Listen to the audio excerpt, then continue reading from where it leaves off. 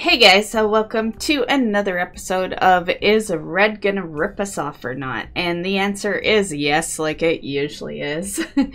And this one I am gonna circle where the real portion would be, just to limit a little confusion. So this is the Jolly painting. And this one is a fake due to something not being in the bottom corner. So where I have it circled right now, there would be a sprout.